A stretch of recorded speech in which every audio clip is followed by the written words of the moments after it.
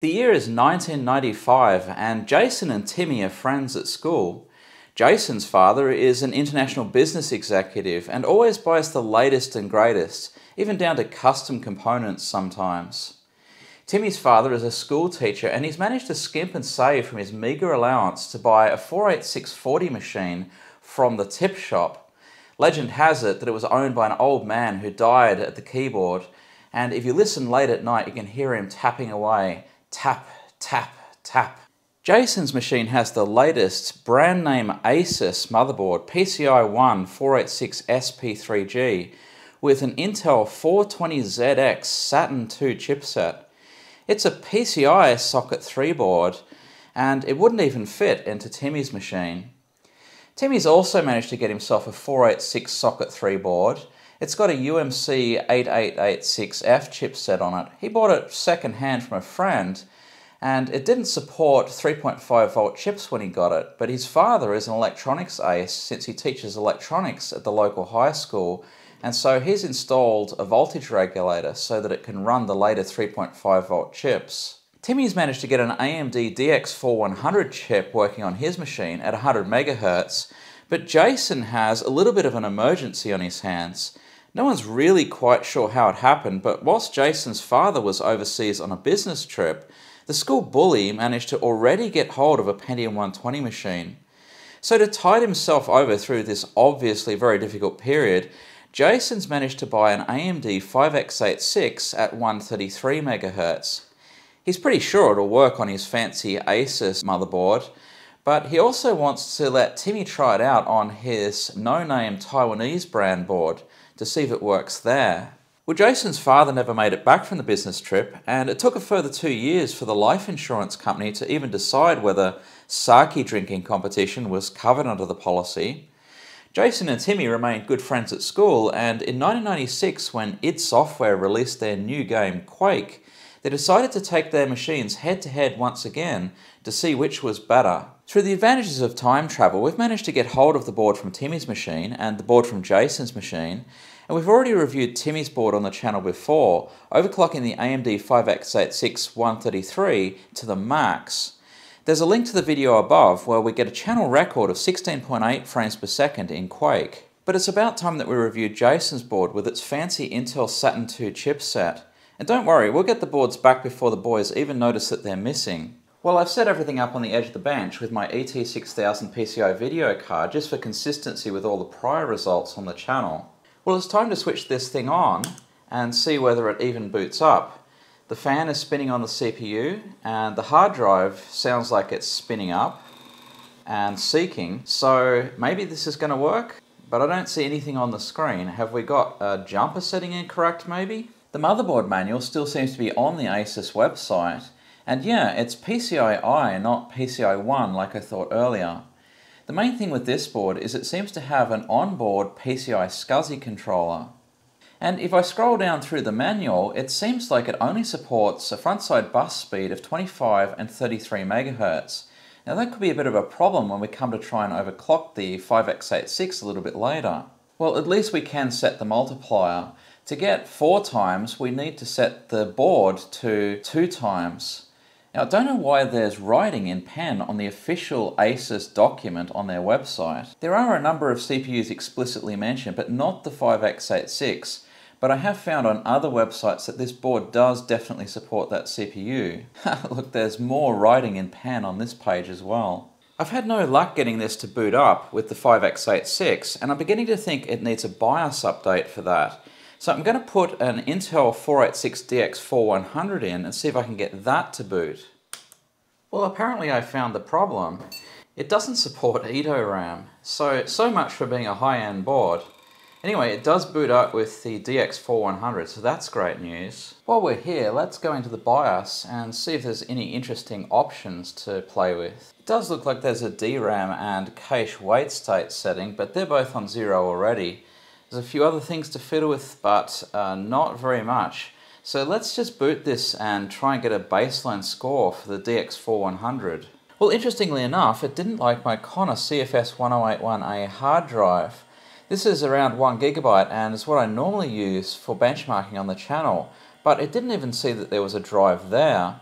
So I've switched over to this Connor drive. It's a CP30254, and it's much smaller. It's 212 megabytes. I guess we just have to put up with that unless we try out the SCSI option on the board. Well, let's run a Superscape benchmark. I had a viewer who said that he was getting much higher scores than me, something like 150. I've never seen it go that high on a 486, so I just want to see what happens here. Yeah, 67.1 is actually pretty low. So I think this benchmark can give unreliable scores at times. I'm also running a PC player benchmark at standard resolution. Should expect 20 or so. Well, we're getting 18.3, so again, a little on the low side here. Well, that's interesting. The Doom benchmark crashes. I don't see any reason Doom shouldn't run on this machine. Well, that is an unusual problem. The memory hole address in the BIOS settings was 100 followed by 5 zeros, and I changed it to OFO followed by 5 zeros, and now it works. Really crazy. But no Quake time demo. It just says OMPT cannot open. Well, I have to look that up as well and see what that might be. Well, that was an easy one to fix. Quake just doesn't like being run from a zip drive, so I just copied it to the hard drive. But let's see what score we get on this DX4100, and 11 frames a second to be nice. And we get 10.9, which is okay actually. So let's try and get the AMD 5x86 working at 133 MHz. So it should just be a matter of switching the CPU over, and of course I also have to change the multiplier now to 2, and then I might have to change the settings for the CPU itself. It's not clear. There aren't very many settings on this board, so let's change it to a multiplier of 2 first of all, and we'll see if that works, and then we'll go from there. Switching on, let's see if it works, all the right sounds, and it even says 133 megahertz, which is good. So let's check out the cache and see whether it's write back or write through. So for this I'll run CPU check, and it tells us that it's currently in write through mode. So I'm going to try setting this up as a P24D CPU and see if that triggers the write back. And that seems to have been successful, so let's do another Quake benchmark. Well, that ran as slow as a dog. A couple of minutes just to load Quake from disk. So I fiddled around again to find the jumper for the write back cache and eventually managed to figure it out. The rest of the settings are the same as a 486, and now I have a score of 13 frames a second. Well, it's still a long way short of 16.8, but of course we haven't managed to overclock the CPU yet. So let's see if we can find any jumper settings that'll let us change the front side bus. There's just 2 jumpers here that we can fiddle with. It looks like there's one on the board that's kind of hardwired. So we can stick these on either end of this set of jumpers, or we can take them off altogether. So let's just try all the combinations. Well, after trying all the possible settings, it seems like I only ever get 133 or 100 megahertz. Without a third jumper for the multiplier, I can't get any more out of this board. But there is one other thing that I want to try. Some of my viewers have been saying that the reason that I haven't been able to get my CPU to start up at a really high frequency is because of the external cache, and I should try turning that off, and maybe some of the other boards will allow me to get an even higher score with this CPU. It turns out that the best board to do our experiments on is the small Taiwanese board that I showed at the beginning of the video, on which we got the channel record of 16.8 frames per second. And the reason is that there's a whole load of settings here that we can use to exclude various things from consideration. So first of all, I can turn off the external cache entirely, and I've done some experiments just to verify that this really does turn the cache off. So now the cache is completely out of consideration. I can also turn off the CPU internal cache just in case that's an issue. Of course, I'm not going for benchmark scores here. I'm just trying to see which parts of the system are responsible for it not starting up at a front side bus of 60. So now I can actually turn off the auto configuration, and there's a whole lot of options here. The first one is the host to PCI clock ratio, and if I set that to 1/2, then the PCI card will actually be running at 30 megahertz instead of 60, And so this means that we can use practically any video card that we want here. The video card is then out of consideration, and we don't need to worry about that.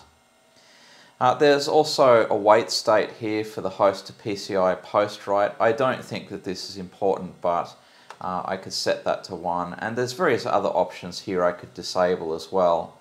I'm not going to worry about that too much. I can also increase the I/O recovery time here. Again, I don't think this actually affects anything, but let's put it right up. Now, a really important one is the ISA bus speed. Now, it's not going to be an issue here because it's taking this from the PCI clock, but let's just set that to a very low frequency so that the ISA bus is out of consideration. In fact, I've already determined that the main thing that we're going to have a problem with here is the hard drive booting, since I'm running the hard drive from an ISA controller card, since there's no hard drive controller on board. And so long as the drive boots, there's no other issues that are going to come from this. So I really don't need to fiddle with this, but just to be absolutely sure, I'm going to set this to PCI clock on 4, so it really isn't going to be a consideration anymore. The other thing I have to do is to change the wait states on the DRAM to the highest possible values. Now, this won't actually eliminate DRAM from consideration. It still could be an issue, but this gives us our greatest chance of starting the machine at 180 megahertz with a front side bus of 60. And I also have some interesting RAM chips to try. These are the chips that I have that I can use with this board. There's a pile of 70 nanosecond stuff here, some of which is really quite good. There's some 60 nanosecond chips and also some 50s. Now, we wouldn't expect all of the 70s to work at even 50 megahertz frontside bus, and I can go through and eliminate the ones that don't work at 50. They're certainly not going to work at 60.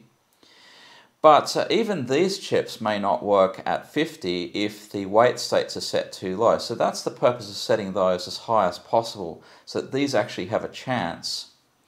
And what I'm going to do is go through all of the chips and see whether or not I can get the machine to boot at 60. And if it doesn't, the only thing really remaining at the end of that we haven't eliminated is the CPU itself. Well, this is what happens at 180 megahertz. The machine actually posts because, of course, it's not running at full speed at this point. And you can see that it says 180 megahertz, no problems, counts up the RAM and then hangs. And this is exactly the behavior with every single one of those RAM chips. So this means that the only reason this machine is not starting at 180 is that the CPU just won't manage it. Now, I wondered about this for a while because some of my viewers claim that almost all of these 5x86 133s run at 180 if you switch the cache off. But I went back to CPU Galaxy's channel and he has some great videos there about overclocking. You really should check those out if you haven't seen them. And I watched very carefully his video about the 5x86 overclocking where he got a record by clocking the thing at 180 megahertz. And he mentioned very explicitly in that video that he went through 30 CPUs, 30, before he got one at 180 megahertz. So I think that explains conclusively why I haven't been able to get 180 megahertz working on any of these boards. It is just that this CPU isn't going to handle that. So it means that in order to go any further from here, we need to go out and buy a huge number of CPUs. Now, I think there's a little bit of a problem with doing that. It's not really sustainable for all of us YouTubers to go out and buy 30 CPUs looking for that rare one that might run at 180. If we keep all those CPUs, there's a hike in demand and prices go up for everybody. And if we sell off the ones that don't run at 180, then the marketplace is just flooded with CPUs that don't achieve that score. And so I think the responsible thing for us to do is to admire the work of CPU Galaxy, and I've actually put a link to his video in the description. Please check it out if you haven't already. And then for the rest of us to just leave it at that. My purpose in this series of videos was actually to compare motherboards and to see how much difference the chipset makes and how much difference the configuration of the board makes. And I think we've learned a heap, including how to get boards to work that are stubborn. We've learned a great deal about how random it is in terms of RAM and video cards when you're overclocking. You can even have two video cards of exactly the same type and one will work and the other won't. So there's been a lot of interesting things that we've found along the way, but I think it's time to move on now to other more interesting topics now that this one's been covered really quite well. And as you might have guessed, that brings us to the end of our Socket 3 overclocking series. Thanks for all the views over the years on this series, and a special thanks to everyone who commented. I love reading your comments and I often find them very informative. But what of our heroes, Jason and Timmy? Well, as legend would have it, the school bullies held off on bullying Jason for a while on account of his sudden bereavement, but they soon resumed swirlies for both him and Timmy for not having the best PC in the school. Of course, after a couple of years, the life insurance policy for Jason's father came through, and he was eventually able to afford an Apple. Anyway, guys, thanks for watching, and we'll see you in a later video. Bye!